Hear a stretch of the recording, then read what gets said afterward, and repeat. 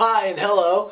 I want to tell you a story called Ricky Tikki Tembo, No Sa Rembo, Charlie Charlie Gucci, Pip Perry Pembo.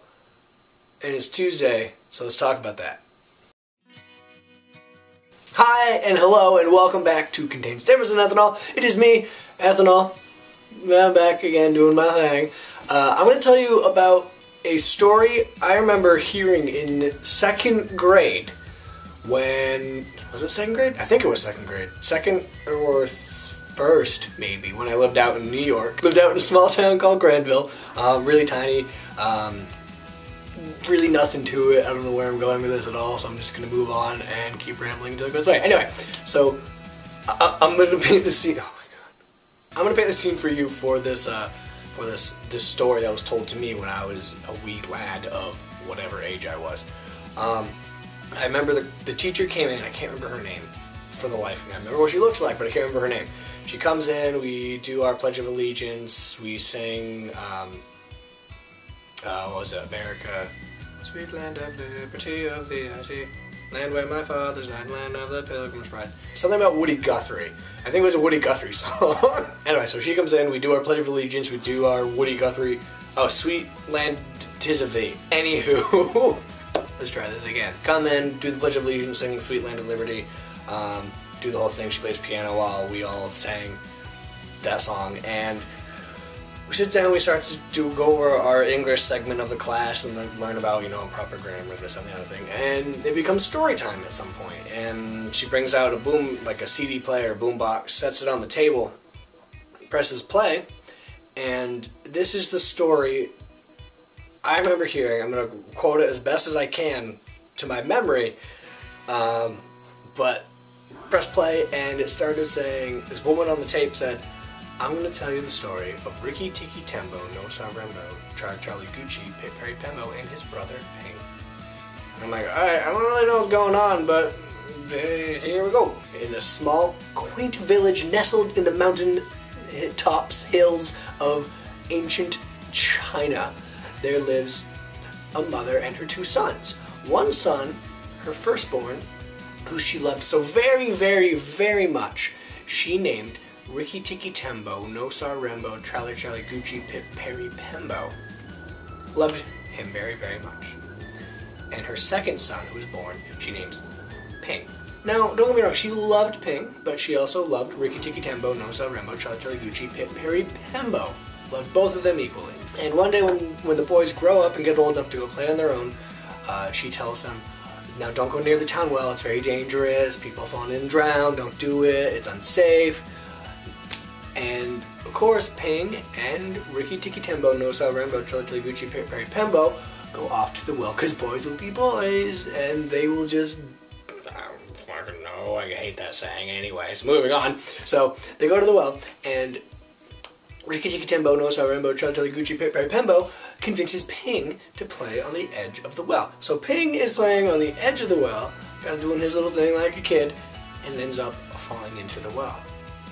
And he's down at the bottom of it, shouting up through the well to Ricky Tikki Tembo, No Sa Rembo, Charlie Charlie Gucci, Pip Perry Pembo, help me, get me out of the well, go get mom, danger, danger. So Ricky Tikki Tembo, No Sa Rembo, Charlie Charlie Gucci, Pip Perry Pembo runs all the way home. He's trucking, he's running, he jumps over fences and through people, not through people, around people and through people's yards. If he jumped through people, that would be gross. And Ricky Tikki Tembo, No Sa Rembo, Charlie Charlie Gucci, Pip Perry Pembo gets home, gets to mother and says, Mom, Ping's fallen into the well. And the mom calls all the villagers, the king's men and the horses and Humpty Dumpty and all of them, and gets Ping out of the well, and she is miffed. Boy, she is pissed at Ping. And they get home, and she's like, why can't you be more like Ricky Tikki Tembo, No Sa Rembo, Charlie Charlie Gucci, Pip Perry Pembo, and listen to what I say? But, you know, it was really Ricky Tikki Tembo, No Sa Rembo, Charlie Charlie Gucci, Pip Perry Pembo who told Ping to play there. So who's the one at fault? So, and Ping says, I'm sorry, I'm sorry, I'm sorry. And a few weeks go by, and again, they go out to play, and they play on the well again. The same well that Ping fell into, and Ricky Tikki Tembo, No Sa Rembo, Charlie Charlie Gucci, Pip Perry Pembo had to go running all the way home to tell Mom that Ping had fallen in. But this time the roles are reversed. Ricky Tikki Tembo, No Sa Rembo, Charlie Charlie Gucci, Pip Perry Pembo has fallen into the well because he was the D-bag playing on the ring of the well. So Ping, this time, as Ricky Tikki Tembo, No Saw Rainbow, Charlie Charlie Gucci, Perry Pembo was down at the bottom of the well, reaching up, calling out for help, begging Ping to go get Mom. Ping takes off, he's running, and he gets home, and he goes, Mom, Ricky Tikki Tembo, No Saw, Ricky Tikki. And Ping is so out of breath that he cannot say Ricky Tikki Tembo, No Saw Rainbow, Charlie Charlie Gucci, Perry Pembo. And he's there, and he's like, Ricky Tikki.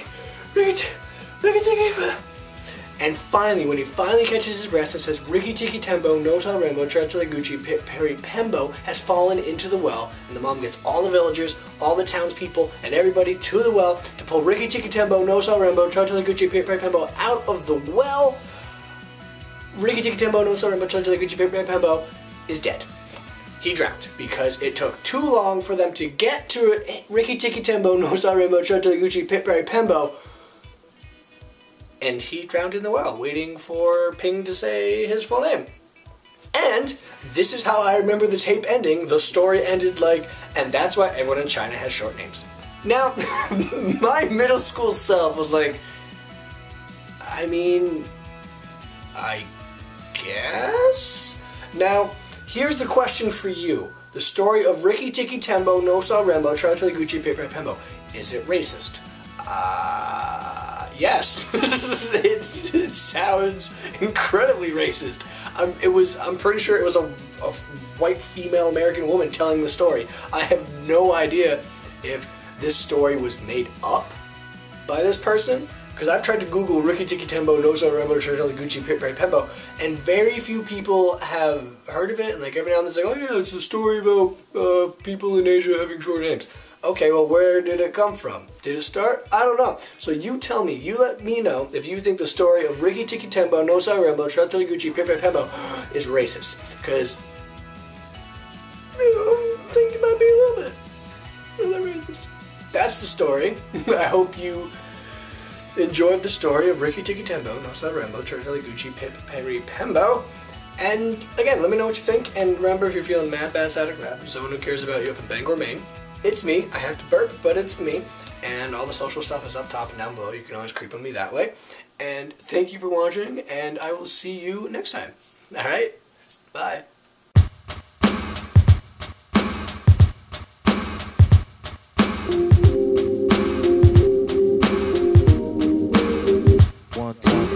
It's like Peter and Gwen, new Spider-Man.